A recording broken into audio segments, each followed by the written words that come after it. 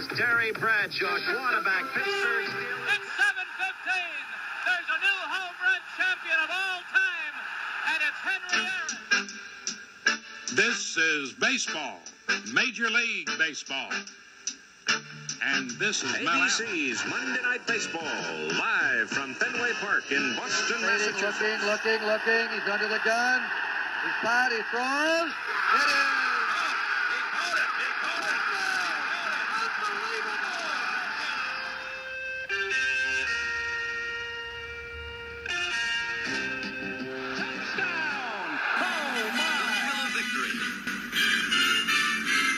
Agony of defeat. Frazier! Down goes Frazier! Down goes Frazier! Hello and welcome once again to the Past Our Prime podcast.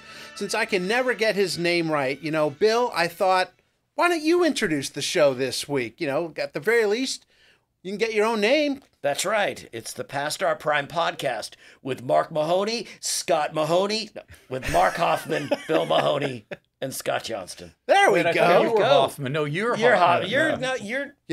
We're all one. Idiots. Yes. That's our common thread. Yeah. Got a couple of guests lined up for today. Going to talk about the NBA Finals from 50 years ago because that's what we do.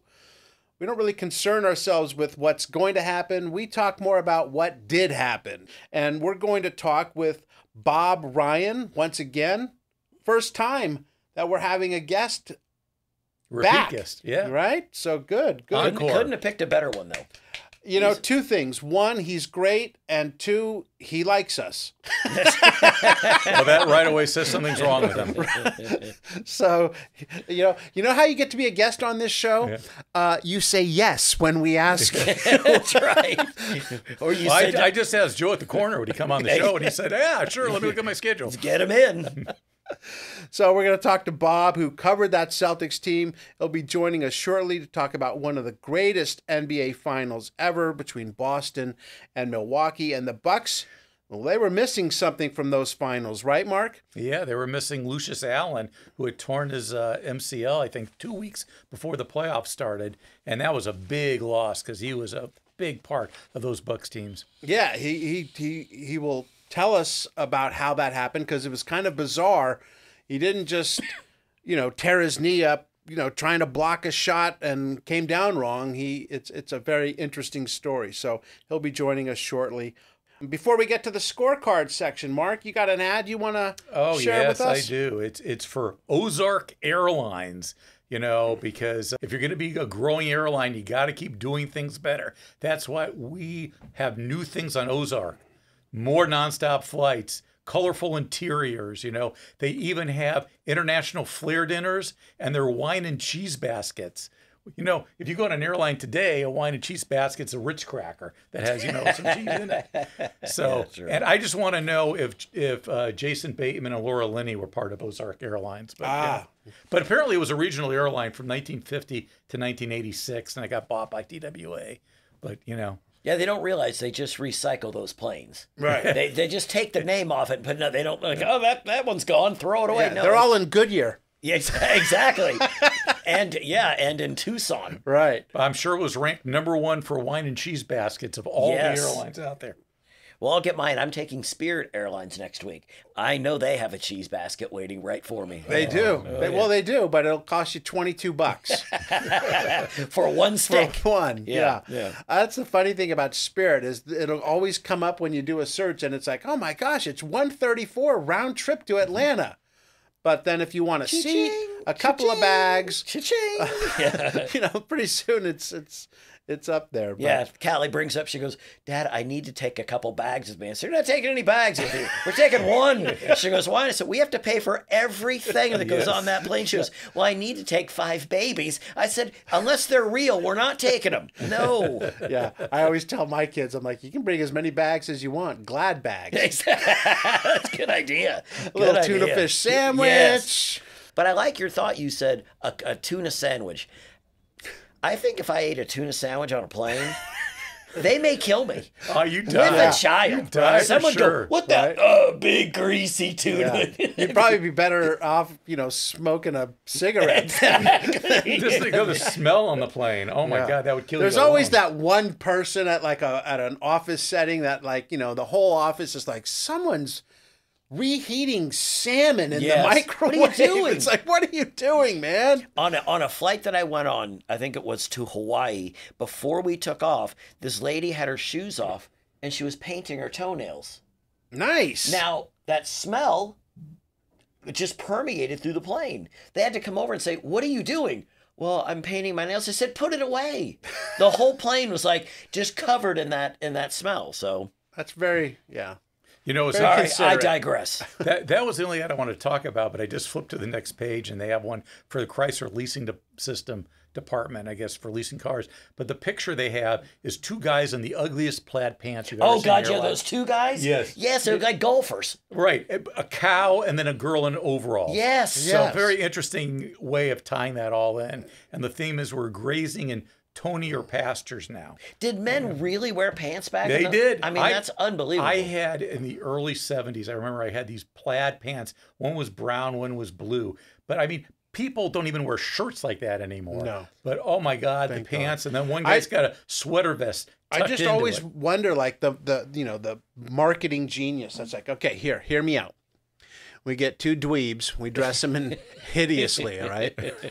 Now we get Becca in there, okay? Becca, you sit right between them. Okay. Now I've got Bessie the cow coming in.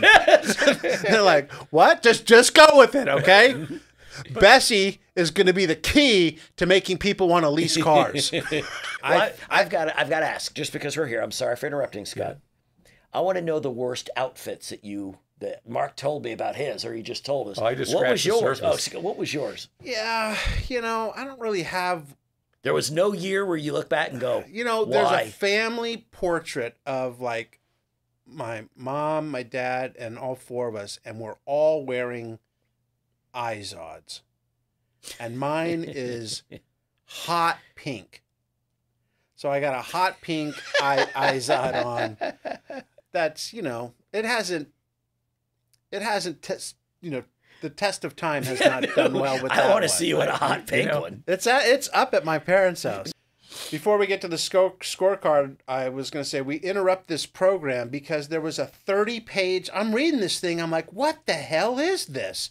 Because the first thing I do when I look at these magazines is how many pages is this? And this one was like 150 pages. Yes. They're yes, usually like, yes, in right. the 110 mark. So I'm like, either there's a lot more content we're going to have to go through, or there's a 30-page advertisement from the Tourism Board of Canada. Okay, it was only really 16 pages, but it felt like the size of Saskatchewan. So I'm going to quiz you on Manitoba in a just second. click, click, click, click. And then, before you've even started the magazine, you're on page 40 between all the ads and stuff. Anything from the scorecard for either of you guys? I thought they were not the most interesting. I had one tidbit. interesting one, and You I'm think? surprised. Yeah, Scott, you're not talking about this one because it's your team and how cheap Charlie Finley was. Oh, yeah. And the fact he didn't even want to pay for stamps. Yeah, I mean, for fan mail, right? Yeah, it's like, oh my God. Well, he really wouldn't now. Yeah, well, he was the one that then tried to sell his players later on. He sure did. And Buell Kuhn said, no, come on, this is ridiculous. But I mean, come on, But stamps. speaking of stamps, I mean, for like most of our lives, stamps would go from like 16 cents to 17 cents. Mm-hmm. And then a couple years later to 18 cents. Now they go up by like 10 cents. Yeah. And now they don't even tell you. They just call them forever stamps. Right. You don't even know what they are. Right. But at least the forever stamps, are forever. You can use them at any time. Right. They can't So if you have a forever stamp from 1918, I guess you could still use it. Well, it is Not that they forever. had them then, but But how often do you, I buy a book of stamps now and it can last me a year. It's almost like a checkbook. You used Right, to have to get checks checkbook, every same few thing. months. Now I have checks from when I lived, 8-10 years ago in Vegas. Oh, I got one though. Oh, That's what- go. They said it. Rankin Smith, the owner of the Falcons, on the problems of negotiating with pro football players. If he doesn't sign, we lose him. If he does sign, I go broke. it's a lose-lose situation. The Earl Campbell, before you did that one, the Earl Campbell one, the Texas high school, he was a Texas high school football player then. This is before the Earl Campbell we know in college or the NFL. And he said, my goal in life is to build a house for my mother. So when then she lies down at night, she can't see the Big Dipper. Which would mean he has no roof on the house. I guess so. I had to think about that for a second. And go, oh, wait a second. Yeah, this is not here. He's like, I'm buying myself a house. Yeah. Mom, you're out back. The back. But I'm going to get you a moonroof in the house. Yeah. Right. All right, now let's Sorry. get to the Cannon Takes Aim. It's the largest field of horses in Kentucky Derby history, 23. Cannonade wins it in a slow time of 2:04. How slow? Secretariat won it the year prior in 1:59. 5 seconds. 5 seconds in a horse race is a lot. It's like, you know, the horse passes the finish line and then and the next one, you know. If anyone can go online and look at the picture from this race, there are so many horses bunched together. How can anyone go fast? I mean, it's like when you're in rush hour traffic and you have all these cars around you, you can't go fast. But these are live animals. It's amazing they don't bump into each other or trip. When you're in a car, they're not. The cars aren't alive. You are. But I'm saying in horses, they were so closely packed. It's always amazing to me that a horse doesn't, you know, come up on the next one and maybe hit a back leg. It's just that's what I was saying about these jockeys. How they navigate this. Is unbelievable. But, you know, it wasn't only just crowded on the track, but in the stands, they had over 163,000 people there, which was a record at that time, including Princess Margaret, Queen Elizabeth's sister. That's right. And you know what? I did not see that episode on The Crown where she goes to the Kentucky Derby. No, I didn't either. You know, that's so funny because I have all these people of the royal family. You know, I basically know Queen Elizabeth. That's it. Everyone else, Prince, Duchess, and all Princess Diane. Yeah. So if they're dead, I got them. But Princess Margaret, I didn't know anything until I watched The Crown, and then you know, The Crown makes all these people come to life, and so she was a party animal. She was a character. Now, do you guys stop everything when one of them gets married and watch it for 12 hours straight? No. Neither do I. But you know what I love about this Kentucky Derby race? It wasn't even the race. It's the highlight of this, and I think we can all agree, was the streaker going up the flagpole. I knew it. And Sports Illustrated shows the picture because the flagpole, I guess, hides certain parts of the streaker, but I really don't think it does. But you know, hey, I just his name was weird. Do you read about his name? Dickie Burns. I mean, it's unbelievable. We know I got his what name. What are you doing up there? But you know, when they say to you, "Run it up the flagpole," I guess is what they mean. You know, that's a photo finish I'm not interested in seeing. Okay, I don't want to hear anyone saying he won by a. We should have got him on the show. That'd have been interesting. How do you get him down? Does he come down, or do they have to slide up and gravity? Okay. Yeah. Gravity finally gets him down. But you gotta slide down, and you know I'm sliding down any type of flagpole, and I've never done it naked, but I'm sure there's some friction and some sort of pain. It's. You know what? In that situation, alcohol is your friend. Yes. It is. Yeah, you feel nothing. Yeah. His post position was on the rails. Cannonade is ridden by Angel Cordero and trained by Woody Stevens, both future Hall of Famers. Cordero would win the Derby 2 more times on Bold Forbes in 75 and in 85 on Spend-A-Buck, one of 8 jockeys to win the Derby 3 times. He won over 6,000 races in his United States Racing Hall of Fame career. We spoke with NBC Sports' horse racing expert Randy Moss a couple weeks ago about this race and that time in horse racing. So go back and listen to that episode of the Past Start Prime podcast if you want to hear a great story about how the field was so big and how the Derby prepared for that race the year after Secretariat. Randy was great. And it's not the football player Randy Moss, and he'll talk about that. Yes. So don't get confused. Randy Moss, the football player, was not a horse racing expert. And it was also, Cannonade wasn't supposed to be the one that was... Right. It was Judger.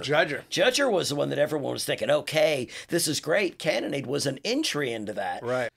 That brings us to the centers of attention. As the playoffs between the Bucks and the Celtics got tougher, the biggest question was, could Kareem Abdul-Jabbar, the game's best, score often enough to dominate Dave Cowens, the league's second best center.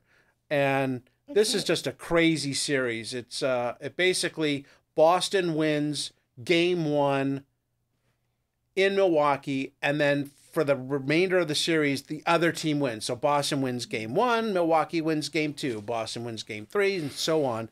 And the last 4 games are all won by the visiting team. Right. The Bucks win game 4 at the Garden to even the series 2-2. Kareem goes for 34 in the win. A reporter asked, during his early years with the Warriors, when Wilt Chamberlain was criticized for never winning championships, he used to defend himself by saying he wasn't getting much help from his teammates. Do you sometimes feel the same way? And Kareem answered, you're trying to get me to say that my teammates aren't any good. I guess so, the reporter admitted. I have no comment on that, said Abdul-Jabbar. What did he expect Kareem to say? Yeah, these guys stink. We're tied 2-2 in the NBA Finals, and these guys all suck. But we all know that, the boss says, make sure you ask him about this. And it's like questions you go, that guy's never going to answer it, but they want you to ask it anyway. Yeah, those bosses that have never set foot into a locker room. My favorite story of a boss was one time at CBS, they were cutting back. And I said to this lady who didn't know sports at all, who was responsible for the budget, that, we need a crew for post game. It was like a Raiders game or it was an exhibition, but it was a nighttime thing. Mm-hmm. And she says to me, well, can't you get the post game before the game? Just do it before. Yes, that's like the Mark Burley story from Bill. They know that. You just go and ask them. Okay, assume you lose tonight. Can you tell me about that? Now assume that you win. You get both, Mark. It's very easy. This was an incredible series. It would go 7 games, and get this. Like I mentioned, the road team wins 5 of the 7 games. Mm-hmm. John Havlicek is the MVP of the series. 26 points, 8 boards, 5 assists. By the look of it, seems like it easily could have gone to Dave Cowens, who not only had to try and stop Kareem Abdul-Jabbar, but averaged 23 points, 10 boards, and 5 assists.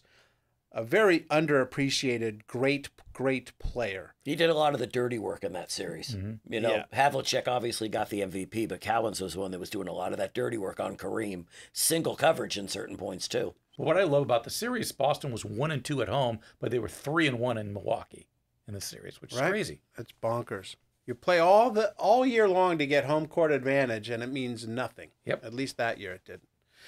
Hey, a couple of months ago, we had Bob Ryan on to talk about this Celtics team, a team he not only covered for the Boston Globe, but he picked this team to write a book about. He started after Russell left, after the 69 season, culminating in this championship team. It's called Celtics Pride, the rebuilding of Boston's world championship basketball team. And Bob joins us now. Let's talk just specifically, Bob, about that 1974 team. It was a couple months ago when you joined us, and you let me know and our audience what a crazy NBA Finals that was in 1974, a home court disadvantage, if you will. It must have been, you guys must have been looking at each other in the press row going, oh my gosh, you had no idea what to expect. For sure it was, and it remains the only NBA Finals, and I would be willing to bet Stanley Cup Finals that in which the road team won 5 of the 7 games, including the final 4 games. Yes, every game you're showing up, you're thinking it can't keep going this way, but it did. And it started off with a road victory and it ended with a road victory and lots of strange things in between. Yes, that's correct. Game 6, I believe Havlicek hits a shot with under 10 seconds to go to give the Celtics the lead at home. They're going to wrap it up at the Garden. And then Kareem answers with a skyhook. So they win it 102-101. I believe that was an overtime game, maybe even double overtime. Double overtime. So all the momentum is with Milwaukee heading back home. Right. Yeah, sure. Going back home for yet another home court disadvantage. But that was an epic game in which people still rhapsodize. Pat Summerall was working TV, and he said it was the most exciting game he had ever seen in basketball. And it was very dramatic. Right. We go back to Milwaukee, And the one thing that Larry Costello stressed in his press conference the day before Game 7, we need a good start. We want to make sure we start well. Well, guess what? The Celtics got the opening tap, scored off the tap, stole the inbounds, and scored, and it was 4-0 after 12 seconds. And so much for the good start. Yeah. And Dave Cowens, who had shot 5 for 18 in Game 6 and had been brooding about it and was determined to have a good game, came out and he was hitting. He was 8 for 12 in the first half. Southern seized control of that game and had control with one stretch for the whole game.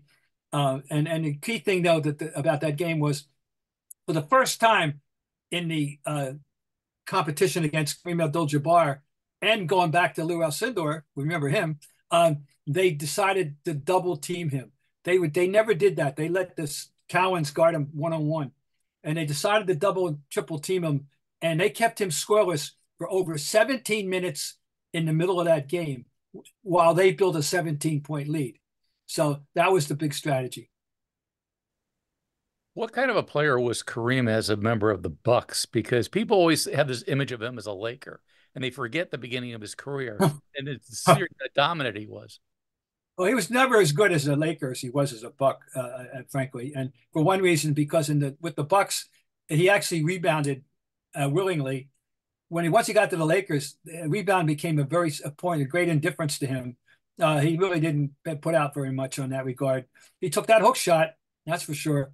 But he was a better all-around player with the Bucks than he was with the Lakers. He didn't have to be that great because of the teammates he had. But believe me, that he was frightening in those early days. Absolutely, he's the only reason that series went 7. Because they were depleted. They had lost Lucius Allen before it even started. John McLaughlin got hurt in the first game, and Nicky Davis, who was a forward and only a journeyman player, had to be converted into a guard, and that was crazy. Ron Fitzwilliams could not handle Boston's press. He carried them, absolutely. Averaged 32 and I believe 15 and in the series, and absolutely is the only reason why I ever went 7. You mentioned the injuries, and I spoke to Lucius Allen yesterday. If he had played in the series, if he had not torn his MCL, would it have been a much different series? Would the Bucks have won in 6 or something? Well, you look at it, what they did without him, and as I just said, how Kareem carried them, and the Celtics would not have been as effective with the pressure as they were. Oscar, at that point, Oscar Robertson was now 34, 35 years old, not what he was physically. And Don Chaney was frisky, young, 6'5", strong, long arms, great defensive player. And he gave Oscar a lot of trouble in that series. And they didn't have to worry about any speed in the backcourt at all. Allen represented that for the Bucks. I don't think there's any question he would have altered the circumstance. And if he wants to, and believe me, if he wants to think that if he hadn't gotten hurt, they wouldn't have won, he's got every right to think that. We live in an era now, Bob, of these quote unquote super teams, right? The superstars gather and form these unbelievable teams. But Kareem was asked after, I believe, the game 6, if he had the cast to win with, and he didn't take lightly to being asked that at that time. But he really was almost a one-man team. Like you said, he carried that team for that series. The 3 players of note, there were 3 Hall of Famers on the team: himself, Oscar, and Bob Dandridge, who got it into the Hall a couple of years ago. And Dandridge was young and talented, very talented and quick. The forwards were quick. Dandridge there, and it was Curtis Perry and Cornell Warner, who definitely were not stars. They did not have the roster. The Celtics had a better overall roster. And as I said, it was Kareem that was the only reason that they could compete. Now, they actually had the home court because they had won 59 games. Celtics only quote unquote, 156 that year, and really did not have a good last third of the season. They kind of slinked into the playoffs, and they weren't playing at their best when they got in. But once they got there, I believe it was unfinished business. As you recall, the year before, they had the best record in their history, 68-14, but were beaten by the Knicks after John Havlicek got hurt in Game 3, and basically was a left-handed player for the rest of the series, and didn't even play in Game 4, which was a double overtime loss in New York. Anyway, they were motivated. It's a very motivated team in 74, but they really weren't as good as they had been the year before. And a lot of people were. They were thinking that we're going to get a replay of what happened in 73, and another great regular season, but let's see how they do in the postseason. Yeah, well, there was that issue on them, and remember, this group had not won. This is 5 years post Bill Russell, and they had a nice upward on the progress on the graph once Dave Cowens was drafted in 1970. So after winning 34 games the first year after Russell, they then won 44 and then 50 some and then 50, and then 68 in the fourth year, and then 56. So this was, they needed to get it done to get that what was then the 12th banner, and they did, but they had one tough series to get there. Buffalo gave them trouble with a good 6-game series. So Havlicek in that series wins the MVP. Dave Cowens was right there with him. How good a player was Cowens, not just in that series, but as a player? Sometimes I think he gets overlooked. Yeah, he sure does. And he's a legitimate Hall of Famer, a truly great rebounder, a good versatile scorer who could score inside or out. He had a nice face-up jumper from 15. He made good use of it when he would be a trailer on the fast break. Concept doesn't exist anymore. Fast breaks aren't run the way they were once run. They're not orchestrated. They're not beautiful orchestration things. But you can't find me one in the league that no one knows how to run a fast break the way they did, or the way the Lakers did, or the way the Bullets did in those days. But anyway, Cowens, and defensively was tenacious. 6'8", going on 7. He was a white leaper, to be quite honest, and very strong. And he lived to rebound. He loved rebounding. First rule of rebounding, guys, is do you want the damn ball or don't you? I mean, and that's Dave wanted it, and he got it. And he made, I used to say, more unmakeable plays than any player that in the league. Could run the floor beautifully, never slacked ever. He worked hard. Everybody would tell you he was the hardest working player as there was in the league. Yeah, that comment you made about rebounding. I mean, Dennis Rodman, Charles Barkley were the biggest guys. They just wanted the ball the most. The rebounding, it's very simple. You want the ball, number 1, established position, number 2, timing, number 3, and then with that, it would be strength to hold the position. And then last and least important is jumping. And some of the great rebounders of the day got many a rebound below the rim, namely Wes Unseld and Paul Silas.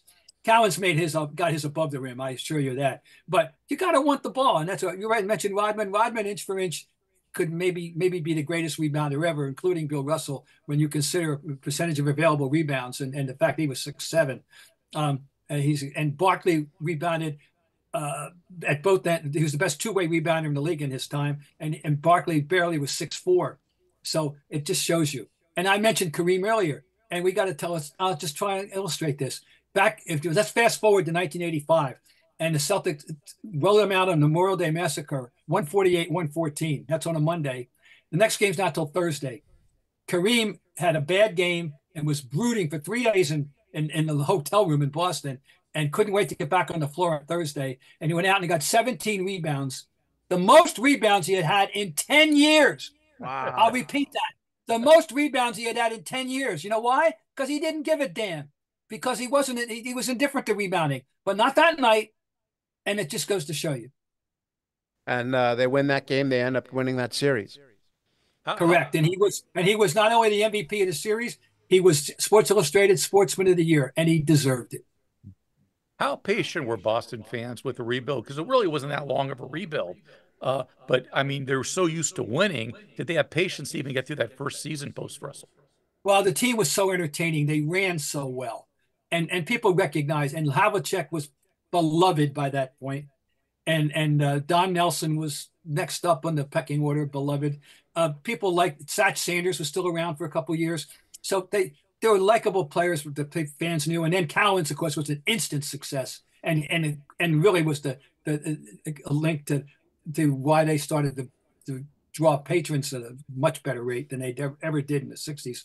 And then, they had, and they get better and better. They kept gradually improving. And so, people, and by the fourth year, they went in 68 games. Oh my God. And there was a great disappointment where they didn't win. And yet the rationalization was clear. John got hurt and you could live with that. The only problem is they lost to the Knicks, who people hated, but that's just a great rivalry that exists to this day in every sport. But the fact is that people gave them cut them the slack because Havlicek got hurt. So it's a good thing they won in 74, because then there wouldn't have been any excuses, particularly with the Bucks losing Allen and McLaughlin. It's the first title, as we've mentioned, without Russell. How important was that to Havlicek's legacy to get one without him? John would never go off on a tangent about it, but very important. Very important for everybody. Very important for, most important for Red, for Auerbach, because everything was, linked with Russell. And rightfully so, as the key component. But, Red, who had moved from the coach to a full, he was always the coach and GM, but now he's just a GM. And this was a team that he had rebuilt, and he made moves to ensure it. And he certainly had reconstructed the team beautifully with draft picks such as Chaney and White and Cowens and Steve Kuberski, Paul Westphal, who was instrumental in that Game 7 in 74. And so, and the trade for Paul Silas, which was pure genius. So that was, Red was the one. But John wanted to get a ring that didn't include Russell, but it wouldn't have obsessed him. But I think Red really needed it. We've talked about your relationship, your on and off relationship with Tommy Heinsohn. We know about Tommy as a player. We actually know him quite a bit as a commentator. How was Tommy as a coach?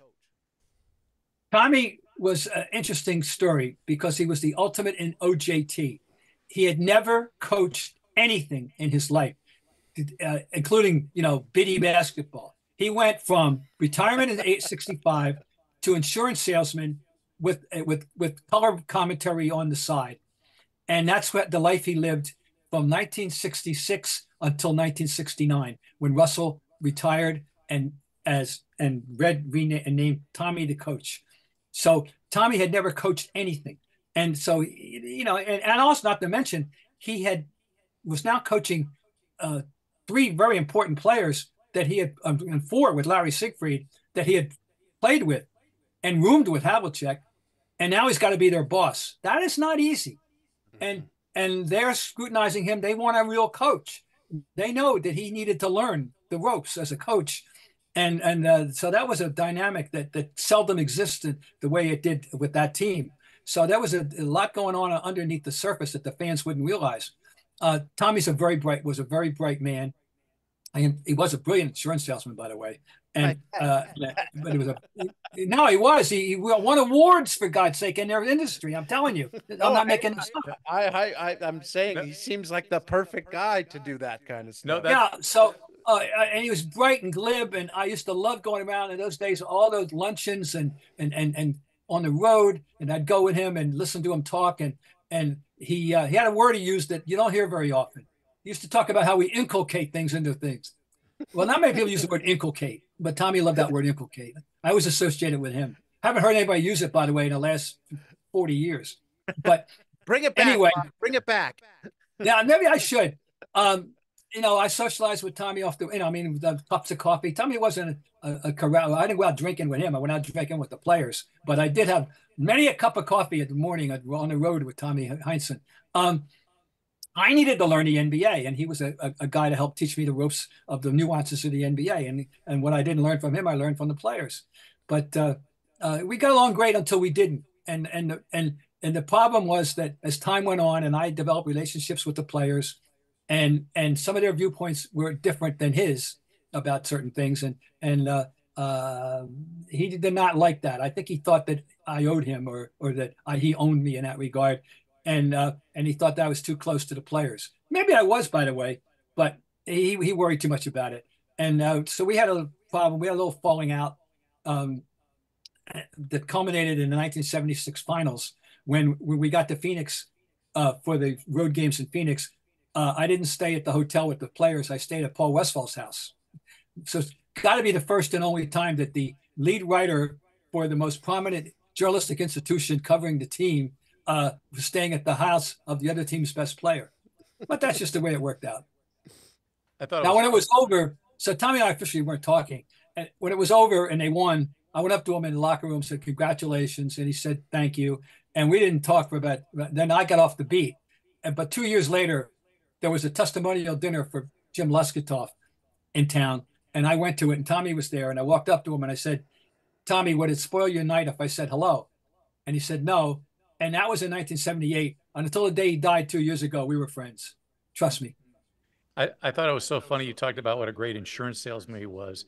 And kids today don't understand that back then, athletes didn't make all this money. They had to have jobs during the off season. I remember Y.A. Tittle was on a game show, and he identified himself as an insurance salesman from Palo Alto, California, not quarterback of the New York Giants. So I think kids don't understand the athletes were different back then. You know, one of the great examples I love, and the Baltimore Colts, the vintage Colts of the late 50s, right? They all had jobs. And Unitas he laid floors. And they said he laid floors for like half the team. And yeah, I mean, there were actually guys in that league that were full-time, you know, somebodies that also played on Sundays in the NFL in the 50s. I got to go back. You were talking about Red Auerbach a few minutes ago. What was his genius? I mean, why would anybody, you've talked about the deals he made. Why would anyone pick up the phone when he called? What made him so much smarter than all the other GMs? Well, I don't know who said it. Someone did say, and it's been quoted by many people about many other people, but I believe it was said about Red Auerbach, and I don't know who said it, that he was playing chess while the other guys were playing checkers. And you've heard that phrase, I'm sure. And I'm telling you, that's where it came from. I don't know who gets credit for it. He was smart. Well, sooner or later, you know, you wonder why somebody, you know, if Red if like somebody that, you know, you should keep him. But, you know, they got to do their job, and they just had to look at Red as a, you know, just a peer, you know, in that regard. But he wasn't flawless. He didn't, you know, he drafted a guy that he didn't realize wouldn't fly. Bill Green back in 1962. That's kind of a detriment to be a professional athlete. I guess I don't know. He thought he was going to be able to bust around the country like John Madden, but that didn't work out. And he never had a career. But Red drafted that guy. So that's not doing your homework. Because those are the days they drafted out of the magazine, you know. They drafted out of and if you had a buddy who you didn't have scouts, but you may have guys that were friends of yours that might give you some tips. That's how he got Sam Jones. Bones McKinney knew about him from North Carolina, and he told Red about this kid at North Carolina College, Sam Jones, and that's how he got Sam Jones. Bones McKinney had played for Red as a Washington Capital back in the late 40s, but they didn't have scouts the way they did now. So anyway, to answer your question, it's a rhetorical question. You know, people felt they had to do business, they took a shot, and most of the time they got burned. You know, besides the players, one of the big characters of Boston Celtics basketball was the arena, the old Boston Garden. Did it have a smell or a creaking when you walked on the parquet floor? Was there something about it that you didn't even have to visually see it? You could just kind of sense it in other ways.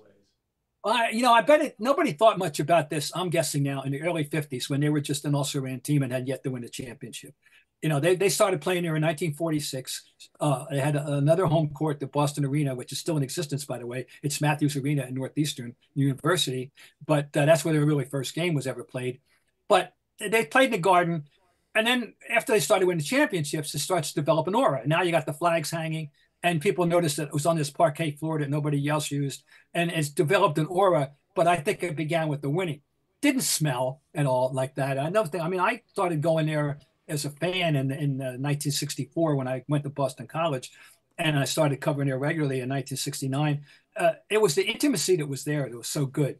The fans were great folks, close proximity. But you manufacture this myth based on the fact that they won there, you know, and it takes on a life of its own.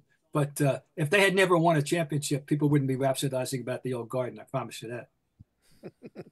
What made it about that place? I can remember those Celtics Lakers Showtime years, that the Lakers just did not want to go there. It was Well, the fans were right on top of you. I remember everyone complaining about how hot it was, that the yeah. Celtics would make it hot on purpose, especially in All coming right, all right. June. Number one, the Celtics were and are and remain to this day what they have always been since 1946. Tenants. They don't own or run or operate or have anything to say about what's going on in that building other than how many towels you might get. All right. They didn't control the heat. That's all nonsense. Now, there were in the old garden, it's very true. It was uncomfortable when it got hot. There was no air conditioning. And the most famous game is Game 5 in 1984, when we were in the midst of a heat wave in Boston, a June heat wave, and game time temperature inside the building when they threw it up was 97 degrees Fahrenheit. And the Lakers they just want to go home. And the fans, to their credit, made it into a happening. The fans embraced it. It was never have so many people worn so few garments as there were that night in that building. Nothing but shorts and t-shirts for guys, nothing but halter tops and shorts for women. And they just made the crowd just made it go. The Lakers, they had portable oxygen. Oh, and then you had ML Carr going up down with a little portable little electric fan that he was waving just for fun. Kareem just he couldn't be more unhappy than he was that night. And guess what? In the midst of all this, Larry Bird, 34 points, 17 rebounds, and he shot 15 for 20. And after the game, they asked him about the heat. He said, "Hell, it's hotter than this when I play at home in the summertime." So,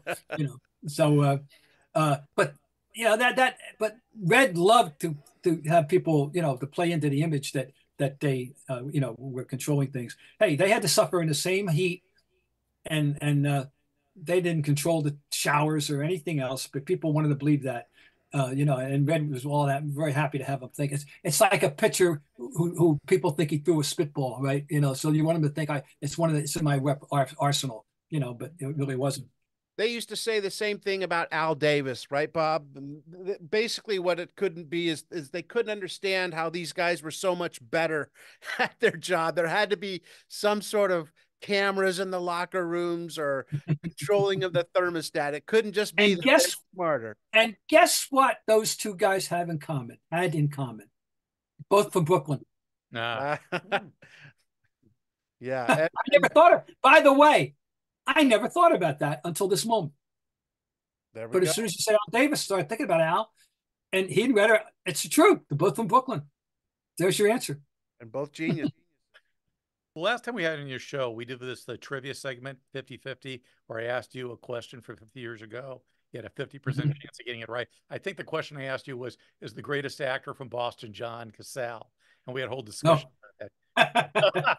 So here's a different one, okay? Yeah. So, and there was a movie called Celtic Pride. It had Dan Aykroyd and Damian Wayans about kidnapping a Celtics player before the playoffs. Anyway, true or false? After the credits rolled in that movie, they actually showed the implosion of the old Boston Garden. I can't tell you. I didn't know that. So I'm afraid I'm true. I'm going to say I'm going to go true. I'm going to go true, but that's a guess.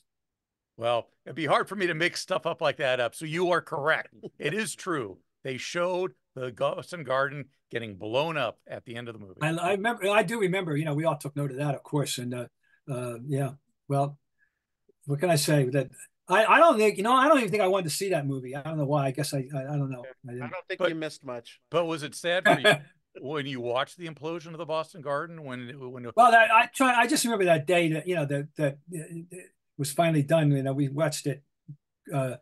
They picked it apart, and then they finally did it. So I'm sure everybody, you're watching the 6 o'clock news, whatever. Back when that mattered, I think I can speak for my two friends here, Bob, that we could talk to you all day, especially about those 80s Lakers Celtics matchup. As a writer who covered those, you look back now and go, God, I was so lucky to be a part of that. without question, yes. And it's not just, and that's the key to it. All those Boston, just 4 in a row, 4 out of 5 years, we had it, and that was fantastic. But 3 out of 4 years, for 84, 85, 87, and 88. 87, 3 out of 4. It was just the whole decade in general. I say often, if I could go back and relive January 1st, 1980 to January 31st, 1989 professionally, I would do it back. And it's every bit of it, every good, the bad, the indifferent. There was very little indifferent. It was the golden era. I promise you, if you had a poll of septuagenarians such as myself who lived through all that, and what's your favorite time ever covering the NBA, I would bet it would be unanimous. They'd say the 80s. Everything worked in the 80s for us. Access, personalities, drama on the court. It was a wonderful time, and I certainly, the memories are just very, very, very, very fond. Yes, but highlighted, of course, by those trips to LA for us and their trips here. The whole pageantry of it. The Jack Nicholson mooning the crowd in Boston, and all that stuff as well. Yeah, it was all part of the fun. I think the NBA is still living off that time, because guys like us, that's when I fell in love with the league. It's thanks to guys like you that were telling the stories for guys like us to read and eat up. And I can't thank you enough for then and for now for joining us. I told you we'd have you out in time, so I'm going to say goodbye. Thank you, Mr. Ryan. Well, appreciate your time. Thank you guys for allowing me to indulge myself in this too, because anytime I get to talk about those days is a good day for me. Thank you, guys. So there you have it. A guy who, a bird's eye view, not only as we were talking about those Showtime days from when we started really watching basketball, but back 50 years for that unbelievable series between the Lakers and the Bucks. Basically, Kareem Abdul-Jabbar against Cowens and Havlicek and Cheney and Red Auerbach and Tommy Heinsohn. He was outmanned, and yet they still went 7. Shows you how great a player that and it was funny because that was one of his last glory moments with the Bucks. And I remember I did a show with him, and he actually said that he went to the Bucks and said, "Look, I'm not going to renew my contract. So, I just want to give you the heads up so you're not caught off guard. And I'd like to go to either the Knicks or the Lakers, New York, LA." I like how Bob talked about Kareem Abdul-Jabbar, Lou Alcindor, how he didn't care as much about rebounding as his career went on, because Kareem was a good rebounder, a great rebounder with the Bucks, and then you find out he had 17 in 1985, and that's the best he had in 10 years. It's amazing how Kareem just sort of gave that part of his game up. I guess you have to piss him off, and then he'd be like, "Okay." But Chick Hearn always used to say, "Kareem's mad. This isn't good now. Yeah. When Kareem gets mad, he doesn't play well." So just whatever got in his craw that night to say, "Okay, I'll show you what I can do." Bob Ryan spoke briefly about the Bucks being shorthanded for the 74 NBA Finals. That's because they played the entire playoff series without one of their key players, their starting point guard, Lucius Allen. That 74 series could have gone an entirely different direction if they had Allen. And joining us now, hopefully fully recovered from that knee injury from 50 years ago, is Lucius Allen. Lucius, thanks for joining us on the Past Our Prime podcast. Thank you so much for having me. This is Scott, right? Hey, look at that. You got it. Let's start with those finals, Lucius. How difficult was it for you personally to watch your team from the bench against those Celtics and not be able to participate? It's really not describable in words, because you can see what's happening. And when you're not playing on the floor, you get a coach's view of what's happening. And the Celtics were wearing Oscar down. They full court pressed. And by the time we got to the fourth quarter, I don't care who you are, the pressure that the Boston Celtics were able to put on Oscar was crazy. And I know that I could have gone in and broken all of that pressure up, because I had the quickness and the ball handling ability to to actually play well in those type situations. If they were going to full court press, Lucius Allen was going to shine. Right. So it's very very difficult. They not only knew you weren't out, but they played to the strength of not having you out. They made you guys pay for that, didn't they? Yes, they did. And, that's what they were supposed to do. I mean, Boston, they were a gritty team, and they had the great defense, especially in the backcourt with their guard play. And they had the power to equalize Kareem. No one could really stop Kareem, but they had the power to equalize him with Dave Cowens out there. What was it like playing in Milwaukee? What kind of a town was it for basketball? The greatest town that you can imagine. I don't think I paid for many dinners in Milwaukee. When I first got there, and I think when we won the championship, or we were getting ready to win the championship, they gave everybody cars.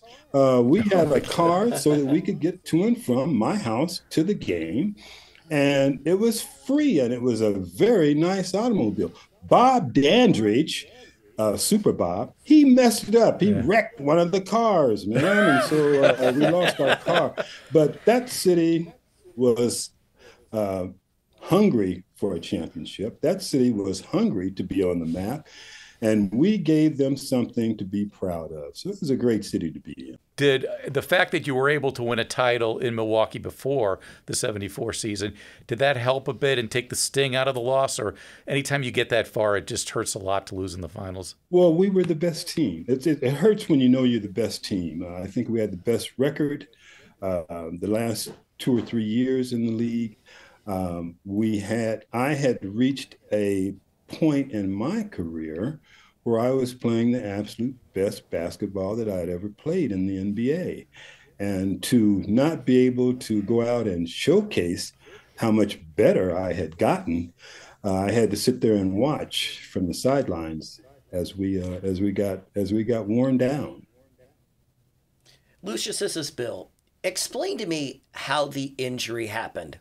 How did it take place? Oh, it's interesting because watching the playoffs, I saw where people were throwing things on the floor like water bottles from a bench. Come on, guys. With me, I had finally gotten to a point where I could compete with Dave Bing. And we were playing we're in Detroit. And Bob Lanier and Dave Bing were a tough out for us. And I jumped up and tried to block Dave's shot on the sideline. He got the shot off, but I tipped it, and I was really feeling good about myself. When I landed, my leg slipped out from under me, and within 2 seconds, I had a medial collateral damage to my knee. I tried to turn my leg around and walk, and my whole foot turned around and did a 360. So I knew that it was something bad, and I had never had an injury before. So I figured that I could probably do like I always did, take a few aspirin, put some ice on it, and come back. No, they took me. Walk it off. They took me to the hospital and said that was it for my season. That must have been devastating. It was very devastating because I thought I was, I thought it was Superman. I didn't think I was going to get hurt. When I jumped, I knew where I was going to land before I jumped. I'd gotten to that point, but I didn't see the towel. And to see fans and even people from someone's bench throwing things on the floor because of a referee's call, I had to turn the thing off. I couldn't look because it's so dangerous to have things happening like that. It's hard enough to play the game without falling and jumping on someone on someone's shoe and turning an ankle or tearing up something. But to have other things out there that shouldn't be out there, that's something that really hurts me. They don't know that for me, it was the beginning of how I changed. All of a sudden, it took 2 years to recuperate, to get back to that level where I was. And then they decided to break the team up. They break the team up. I go to LA. I never win another championship. I felt when I was playing with Oscar, I'm playing with 3 Hall of Famers, Oscar Robertson, Bob Dandridge, Kareem Abdul-Jabbar. I know how to pick my teammates, and we had gelled as a unit. And we really felt that we were going to win this thing and keep winning this thing for years until that injury happened. And everything changed. Speaking of teammates, you began a relationship with Kareem, or back when he was Lou Alcindor, back at the UCLA days, and you were roomies too, correct? That's correct. Talk about your relationship with Kareem all the way from the beginning days at UCLA. Well, when he first got to UCLA, Kareem was an introvert. Okay, he didn't want to deal with people too much, and we were roommates. And Kareem was the reason we got kicked out of the dorm. The guys were having a water fight with balloons on our floor. They were just having fun throwing. And Kareem was probably the messiest guy that you could have as a roommate. So all his clothes were on the floor. And the water from the water balloons came under our door and wet Kareem's clothes. Obviously, Kareem, being from New York, wanted to go out and beat up the whole dorm. And I had it back. And so we both got kicked out of the dorm, slapping a few people around and doing some things we shouldn't have done. And of course, the worst thing that happened out of that was I got a call where I had to go talk with Coach John Wooden in his office. Now, it was great to go see Coach Wooden when we went to his house. We ate, it's great. But you did not want to be called to the office. And needless to say, I was a scared young man. Living with Kareem, it was great, especially, we kind of had our own TV show. So all of our games were televised. And made us very popular, and very popular on campus. So it's really nice to be around Kareem. With all the swimsuits, we go to the beach. Swimsuits go running up to him, and I just kind of, I take whatever he didn't want. So I had a lot of fun.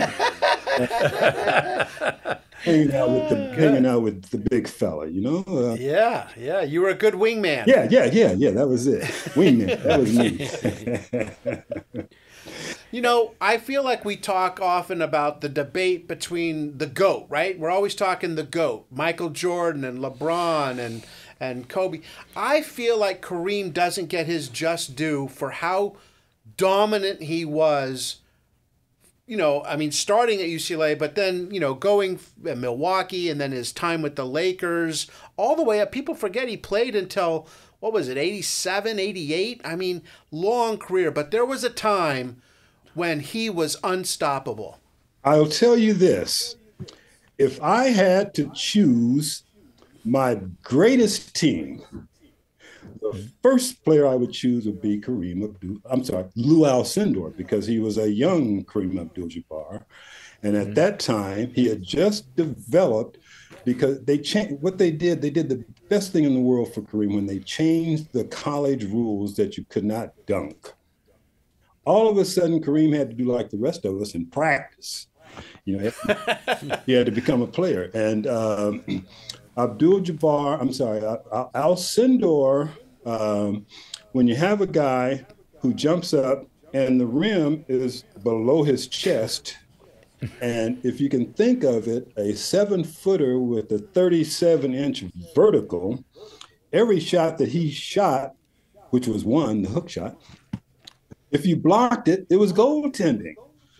I'm telling you. And then on the defensive end, we had a great zone press because we had quickness and we wanted them to beat us so that we could kind of funnel them into the Kareem Abdul-Jabbar area, which was anywhere from the free throw line to the sideline extended. He covered all of that area for us in our press. And he either blocked the shot, stole the ball. I mean, he was a great hook to suck those people into our zone press. So defensively, you couldn't score against us. So we were too tough.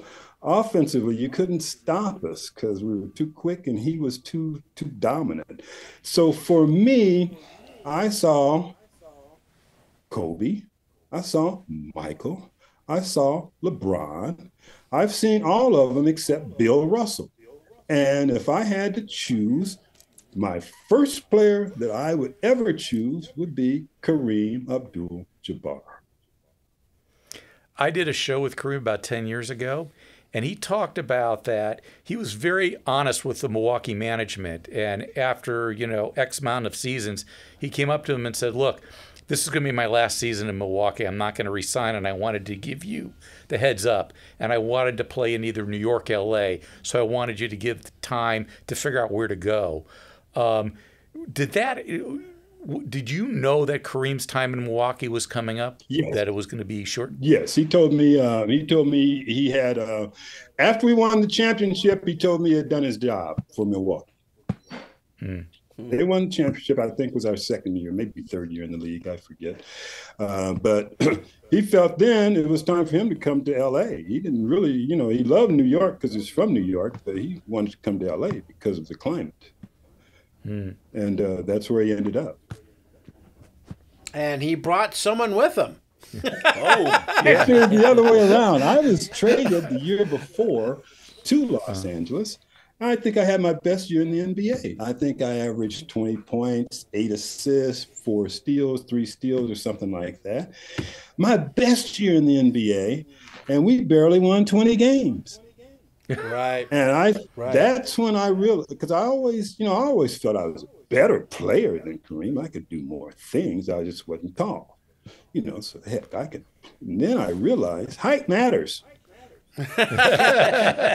Yeah. What's that famous Bobby Knight quote? You can't teach height.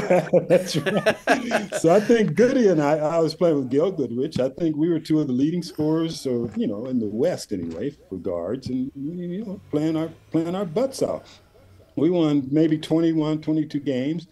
Kareem came automatically. We won 50. So that's when I realized he was worth every cent, because he made a big difference for us. Huge difference for us. I mean, we're in the Western Conference Finals. A couple of years I got hurt again because that started my that knee injury started my cascade of injuries that hurt me and hurt our chances after Kareem came to Los Angeles to win another championship for LA. It's amazing. When I played, which I played 8 out of my 10 years with Abdul-Jabbar, I felt that I was supposed to win every year. I thought we were knocking at the door. Well, going to UCLA probably, primes you for thinking that way, I imagine. You win as a sophomore. You have this unbelievable freshman team at UCLA. Then you win it all your sophomore year. You win it all again your junior year. What was that like, just, knowing when you stepped out onto the court back then that you guys were the best? It was something that as time went along, your confidence got stronger and your will to win got stronger, because everywhere you went, you knew you were going to get the best from that team. And then sometimes you were going to get a team that wouldn't even play. I mean, so we had to really work on ourselves. And that's how Coach John Wooden, he made other people worry about us. We never got scouting reports. We never got this or that. But when we would make a mistake, we didn't make individual mistakes. We all had to run Pauley Pavilion. You had to run up as a team and you ran down as a team, So we really became very precise and confident that whatever we were going to do, nobody was going to be able to stop it. A couple of teams came close, not many. Houston beat us once. And that's the only game that I really felt that we lost. Even though we lost, I felt we should have won. If Mike Warren, who I had the ball. Mike does Warren that stays where he's supposed to stay and doesn't cut in the way. Lynn Shackelford was going to hit a wide open jump shot on the baseline because he always did, and we were going to walk away with the victory. That's what I felt was going to happen. Well, it seems like you've gotten over it, so that's good. But also, you came back. You know what? I don't remember any of the wins. I only remember the losses. Yeah, well, there's only 2 of them. Goodness. But you look back, Lucius, they beat you by 2. Houston did, but you came back and beat them by 30 just a couple months later. So it wasn't, you were right on that. You probably would have taken them down that day too. That's right. I think we would have. But Elvin lets me know, we won the day. Elvin's a very good friend of mine now. And we used to go and take trips with the NBA, and I'd run into Elvin. He'd have his family, and I have my family. And my son, when he was, I think it was about a year and a half, jumped into the deep end, didn't know what it was, and was drowning. Elvin saved him. So now Elvin is, a bitter enemy. He's one of my better friends, man. Oh, wow. So and he lets me know every time I see him that was his day. Okay. All right, I got to go. You won it. So we keep it there. It's too bad that freshman team couldn't play for the championship because you would have won another championship with that freshman team you had. Oh, that's so funny. We've been practicing with each other, in the fall. We've been playing lots of scrimmages. And, we're beating the crap out of these guys, me and Kareem. We're just beating them. So we're beating them so much, we stopped letting Kareem play. He was, if you're going to play Kareem, you got to shoot jump shots. No hooks, no blocks. So he says, forget that, I'm not going to play. And so we'd be playing, and we were still beating those guys. And so when the freshman varsity game came around, we were shocked. We felt that we were great. And then the ratings came out for the colleges, and the guys that we were beating were rated number 1 in the world. I mean, not in the world, but in the nation. They were the best team in the nation rated, preseason. And we went in there fired up and said, we're going to beat these guys. And we did. And the slogan on campus was, you're number 1 in the nation, but you're number 2 on campus. And boy, could you talk trash. And that was just a great feeling for me. I think did I hit the first bucket? Yeah, I think I made the first bucket in that game. I was so fired up. And did you score the first points at Pauley Pavilion too? Yes, I did. The first yes, I did. And that was it. Those were the first points. That we opened up Pauley Pavilion. That was our first game. Blue gold game. And we beat the varsity, and John Wooden never had that game again. It was probably your toughest game of the year. Yeah, I think it certainly was. We were scoring a lot of points. We had five super players. A guy by the name of Kent Taylor. You guys don't know much about him, but he was a super player. He was our 5th. We had Shackelford, myself, Kareem, and Heights, and we were all getting to know each other as freshmen. And this guy, Kent Taylor, could really play also. I think he ended up going to Houston, come to think of it. So we do a trivia section here. It's called 50-50, okay? I'm going to give you a 50% chance of getting something correct, technically from 50 years ago, but this isn't, okay? Okay. So here's your question. So I'd mentioned how, Kareem had asked for the trade out of Milwaukee, okay? But he still gave back to the state. True or false? Or this isn't actually true or false. This is A or B. He did a public service announcement for Wisconsin tourism with another person, okay? And they recreated a scene from one of his movies. Was it A, Airplane, or was it B, Game of Death with Bruce Lee?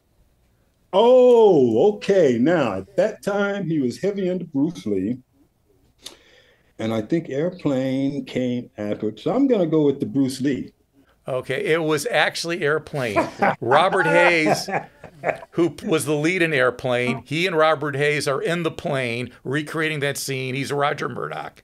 And they're pointing out, though, different sites in Wisconsin where you can go and what's great tourist stops. I can't believe Kareem gave back like that. At that time, because he was all into Kareem at that time. No, he did this PSA, I want to say around 2013, something like that, around there. Okay. That wasn't 50 years ago. Oh, okay. I say that because that didn't sound like the young Kareem from Milwaukee.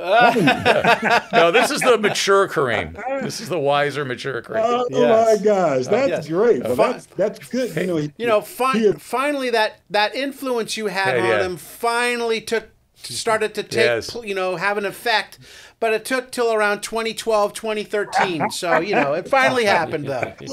Oh, God. Well, he really is a great person to be around. Funny, he's personable, and he's got personality, and, he's got insight, and plus he's a historian now, So right? He's got it all. He's really gone full circle.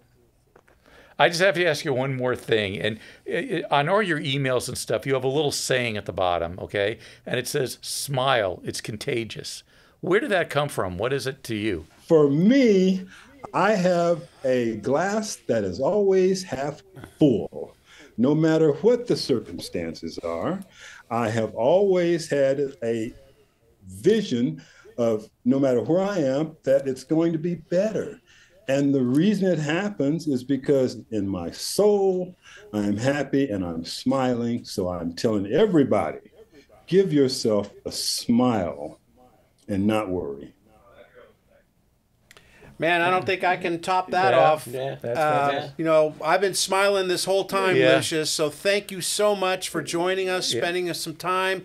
I want to tell everyone out there that Lucius is a Zoom pro. He figured it all out. He's tech savvy. He's ready to give he's a technical magician. He's gonna be if you have computer problems at home, call Lucius Allen. Lucius. Yes. Oh, that's great, guys. I really enjoyed this and look forward to it. And it's met all my expectations. So thank you so much for having me. You're welcome.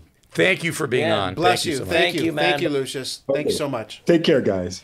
One thing we've had a few now of UCLA guests from that era. Larry Farmer we had on. Yep. And we talked about how they don't care about the student athlete anymore. Right. They did then, and you can tell. Yeah, they sure did. Because these guys are smart. They're sharp. Yep. They have an unbelievable attention to detail. Yep. Positive outlook. They're just.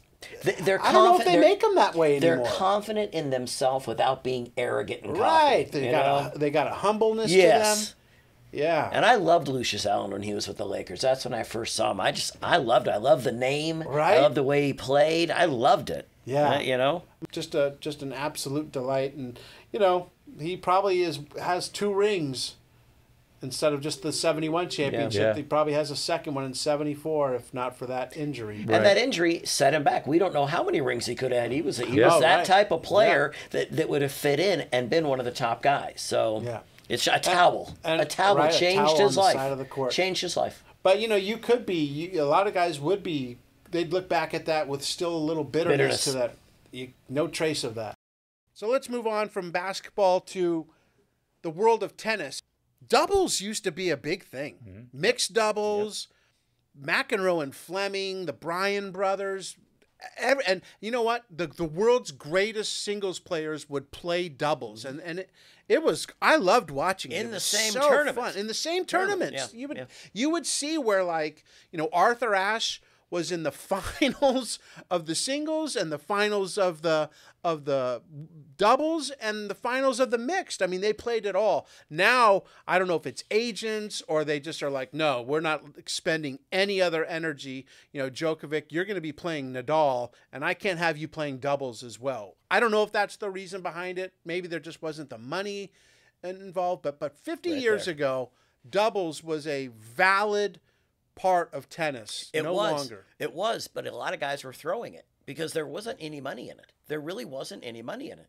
So the guys were they said the pros were coming out and saying, let's just get out of here. We're not going to get paid for this anyhow. Obviously now, a little bit before you mentioned McEnroe and Fleming and the Bryan brothers have really made it a thing again. And I think guys now practice just to be in doubles because there's the money. But there's one of the guys in here, what is it, Frew, McMillan, and Bob Hewitt doubles, they made $20,000 apiece to win a big doubles tournament. Nowadays, the champions in main draw doubles get $700,000. Wow. So now guys will play in it, not the major ones. Right, Not the right. major ones. But it's now back to being, let's get doubles guys because you can get some money in it. But for a lot of these players too, is like the South African team that won this tournament in Montreal, that was which was John Newcomb and Owen Davidson. Yeah. Individually, they weren't like great players. Yeah. But together, two was better than one. They were a force as a doubles team, and they won that tournament. Yes. So for a lot of these players, the only way we can make money is by doubles, even if it's not that That's much. Right. right. Right.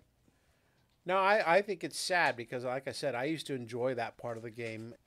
And, you know, throwing tennis is nothing new. There's times when, like, they'd say, like, Agassi would be, you know, up a set, but down 3-love in the second set. Yep. And he was like, I'm not going to expend energy. I've lost this set. I'm down 2 breaks already. Yep. And he would throw the second set and just get to the third set. But throwing matches, complete matches, that can't have gone over too well once they found out that was happening. Well, in '74, I think it was a known Common fact that they knowledge? did that. Yeah, Wow. that's what they were doing. It's interesting too, looking at the pictures here, the old wooden rackets. Yes. And the faces look so small. Right. It's like, The how heads, could they yeah. hit it? Yeah, see, I got my tennis experience from Bachelor Party. Right. Tom Hanks, high drive center field, gone. Right. Another one. It's another one. Try to keep it in play. My experience in tennis was almost blinding some kid. We were playing doubles. Oh, my God. And he went on my side of the court, and I did a forehand, and it caught him right in the eye. Nice. And I was, I don't know, 9 years old at the time, and my mom came to pick me up, and I got into the car, and I might have told the story before, but I go to her, ambulances are showing up. I go to my mom, let's go. She goes, Mark, why are the ambulances here? No, let's go. And then she wouldn't go. It was like, I felt like, but the guy came back, and You were fortunately was leaving okay. the scene of a crime. I was. Nice. I was a fugitive. That kind of makes you look like you might have done it on purpose. Exactly. I was so relieved when he did come back and he was okay and he could see out of that eye. Get out of the car. Nice. Very, very good. Taking out young Yep. Jimmy's eye. I'm an enforcer. Rhubarbs, hassles, and other hazards. This is an article, a 2-part series. Part 1 here by Oakland A's new manager, old manager for that matter, Alvin Dark. He wrote this with a writer from Sports Illustrated. I found it very interesting. Just some really great insights into managing. He gives an example of trying to do something unorthodox as a manager and having it work the way you had hoped, but just not executed. So you can get, raked over the coals for doing something that's kind of weird, and it works out exactly. So here's what he did. In Detroit one night, I'm managing the Indians. We had a right-handed relief pitcher in the game, going pretty good. Detroit got a man on with 2 out. So I brought in a left-hander to pitch to a left-handed batter, but I didn't want to take my right-hander out of the game because he was still going strong and our bullpen was depleted. So I moved him to third and put our third baseman, whom I didn't want out of the game either, on first. The batter then hits an easy grounder right to him at first. Perfect. All my converted third baseman has to do is field the ball and touch the bag. He fumbles it. Next guy triples. 2 runs score. We lose. Scratch that idea. Right? So, the best laid plans. But Alvin Dark was Rookie of the Year as a player, started the rally that ended with the shot heard round the world by Bobby Thompson. He was the captain of that 51 Giants team. That's shortstop. And it's amazing for people that don't know that 51 season, they were 13 games back on August 11th. They won, I think, at one point 16 straight and 37 out of 44 just to force a 3-game playoff with the Dodgers. It wasn't a 1-game playoff. It's a 3-game playoff when Bobby Thompson hit the game-winning homer. And they are, by many accounts, a book by Joshua Prager. It's a great book. I forget what it's called. But they're the original Astros. They were cheating. That whole time they had a guy in center field with binoculars, and he was getting the signs from the catcher. And they would relay it to the hitters.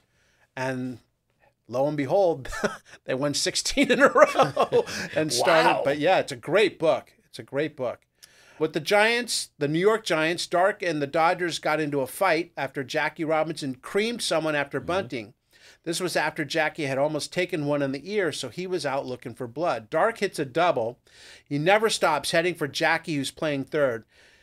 Jackie braces when I left the ground 15 feet from third, a complete wipeout, caps, helmets, glove, ball, everything goes flying, including 2 adult males, one a black Brooklyn player, one a white Southerner. The way Robinson tells it, I almost put him in the seats. He said later he'd have done the same thing in my position, but you couldn't hurt Robinson, and if you did, he wouldn't let you know it. If I'd broken his leg, I'm sure he would have gotten up and walked to third base. He was the greatest competitor I ever saw. Alvin Dark was later accused of being racist as a manager, and one of the guys who came to his defense was Jackie Robinson. And Willie Mays, too, came to his defense. But it's interesting. In an article, he said something to the effect that minorities weren't up to white players and their mental acutement or whatever, which is what got Al Campanis fired from his job. But, Dark was back working within a few years. But didn't Al Campanis double down, though? They tried to get him out of it. On Nightline. Everyone didn't hear this comment by Dark. Everyone heard the Campanis one. But, I mean, a lot of the players came to defend him, and he said he was taken out of context. And, again, there's no video there was with Campanis that you can play over and over again. The thing I see about Alvin Dark is, and mind you, I found it out when I was reading the article, I didn't know he was a player.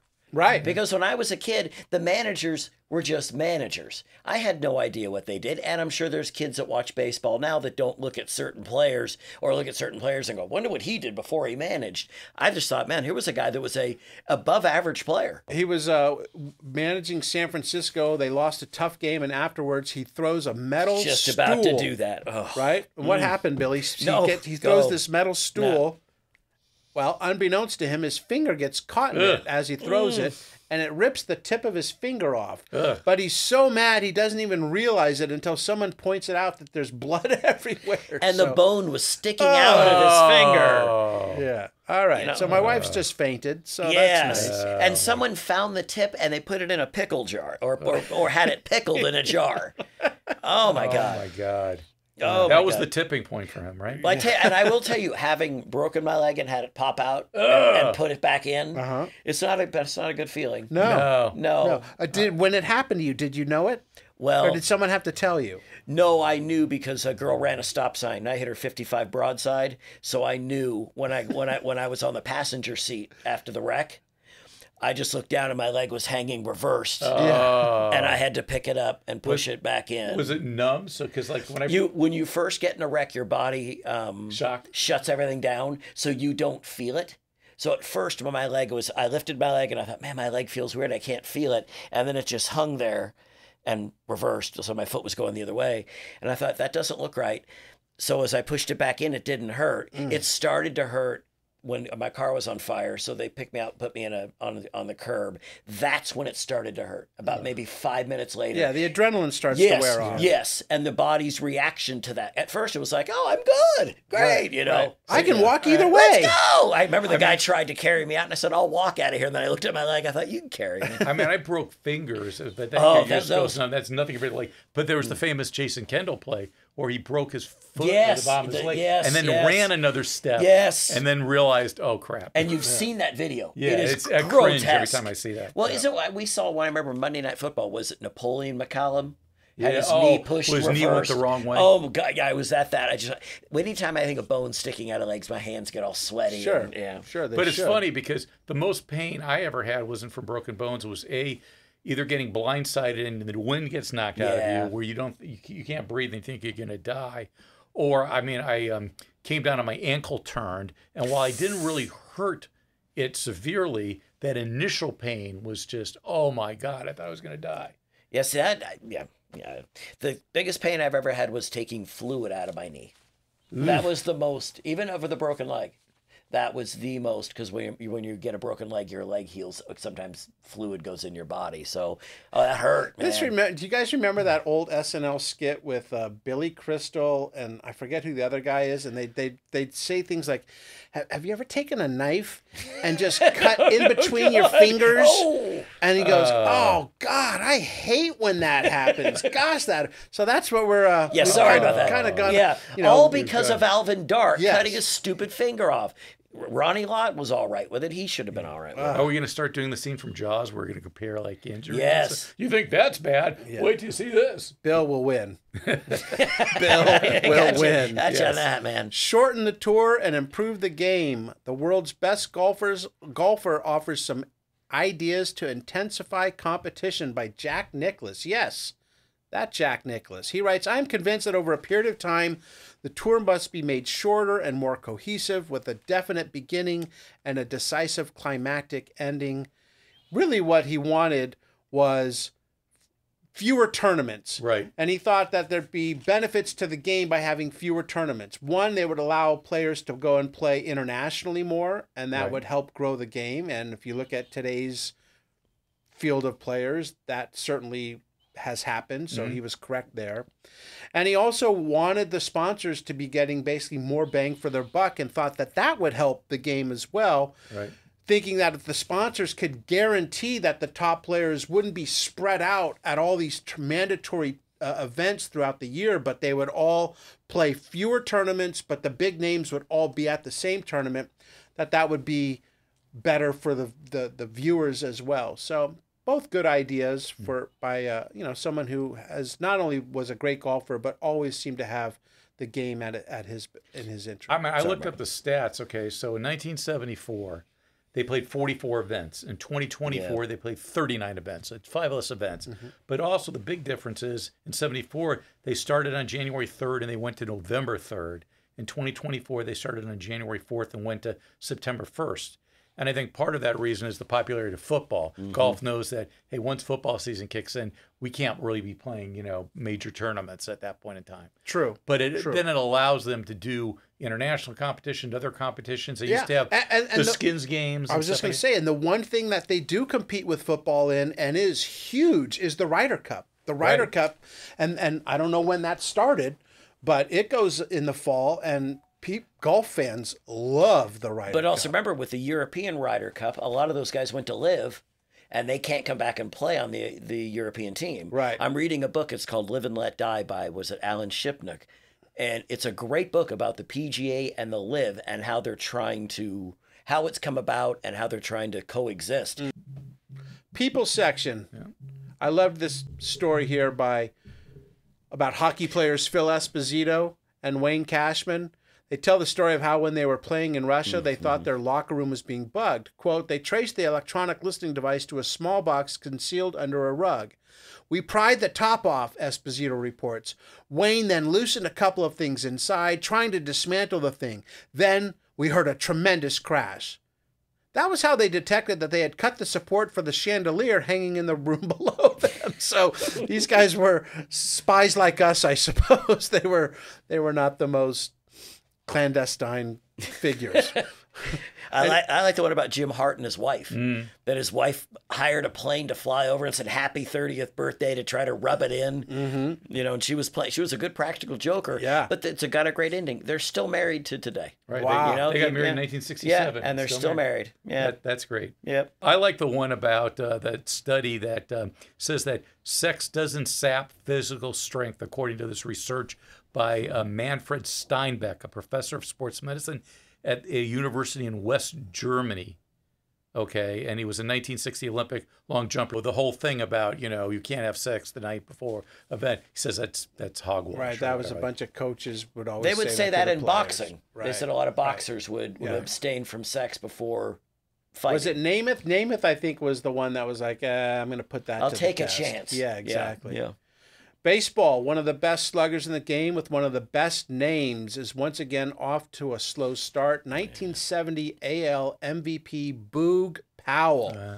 He was never worried about his slow starts. It was kind of the way he always did it, but 73 was a down year, so he's off to a slow start again. And he said, for the first time in my life, I'm a little shook. I'm pressing. I look at myself. I'm only 32 years old.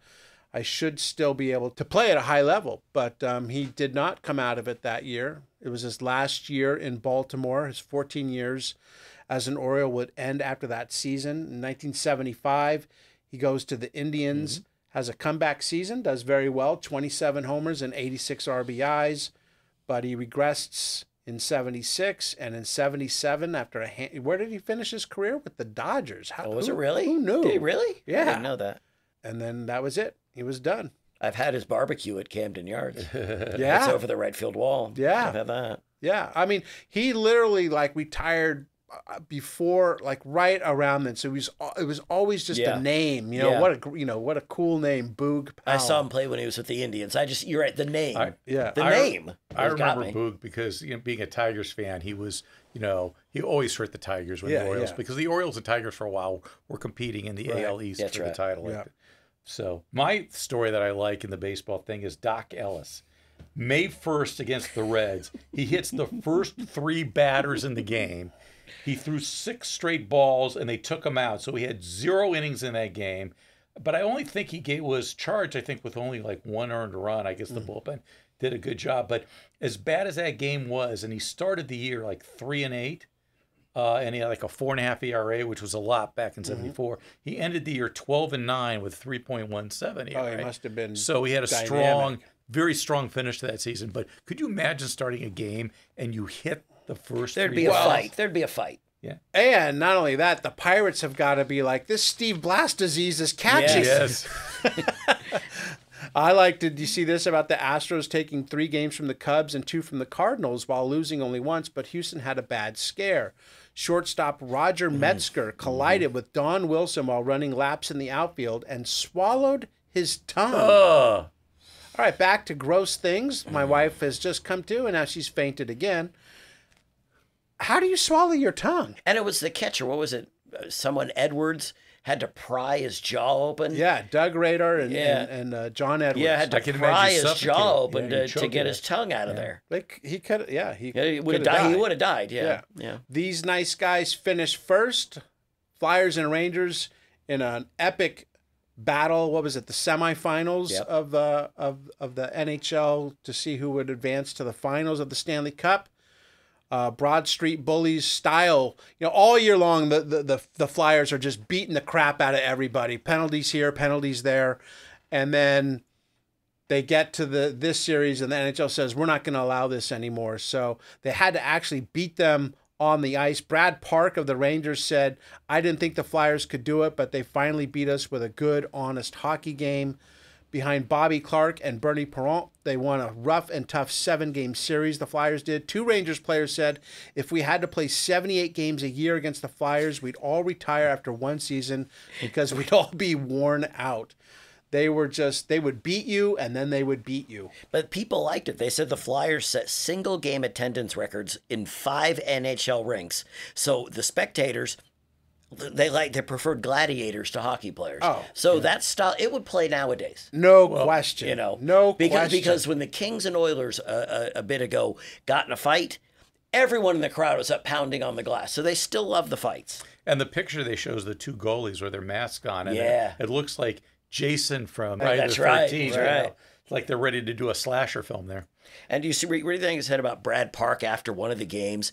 That he sat dejectedly on a dressing room bench. His body was a mass of welts and bruises, and there were 2 ice bags strapped to his right knee. That's after 1 game. Right. I mean, they were really hitting and hurting. Yeah, they were gladiators. Yeah. They really were.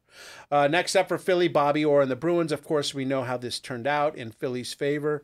Perrant won the Conn Smythe Award, and you can hear Bernie on the Past Our Prime podcast talk about that series and more on last week's Past Our Prime show. Check it out. I think you'll be like all of us and fall in love with Bernie. He was just a wonderful interview. So. We still need to go out and have cheesesteaks with him. We got to go for lunch. Yep, for sure.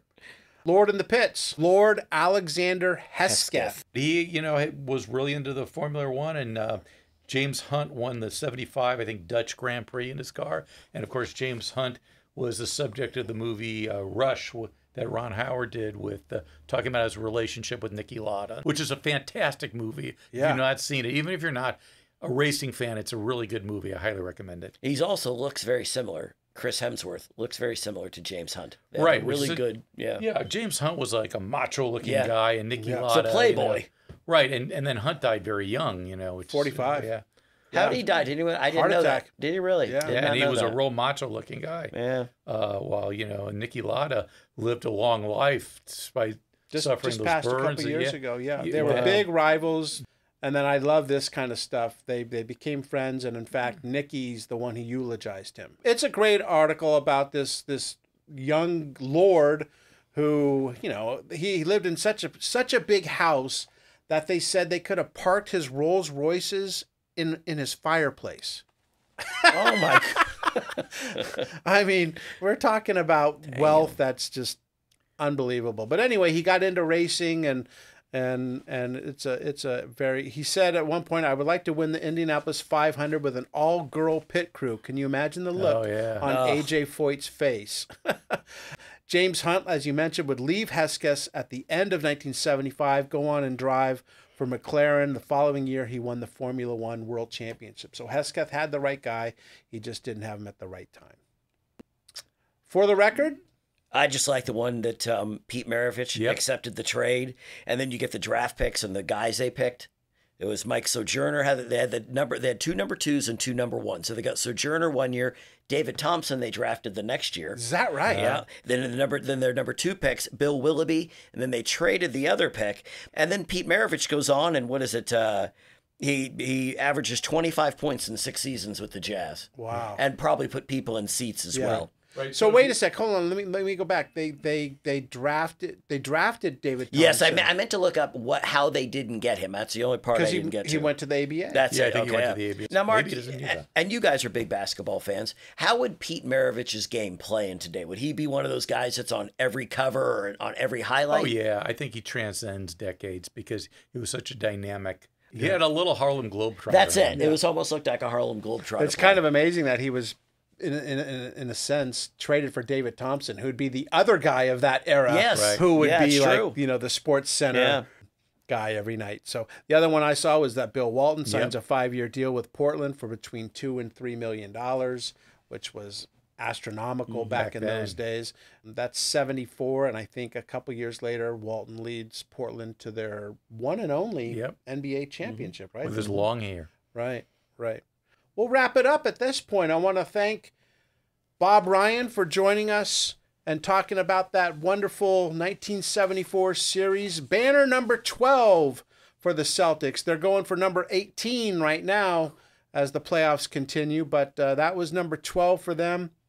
Also want to thank Lucius Allen for coming on and talking about what had to be a difficult finals for him to watch from the sideline because he was injured and watch his Bucks go down in 7 to the Celtics. Tough one for him. All right, let's say goodbye. Mark, say goodbye. Goodbye. Bill? Bye. Jeremy, we can't hear you anyway, but he's waving. We'll see you next week, guys, on the Past Our Prime podcast. See ya.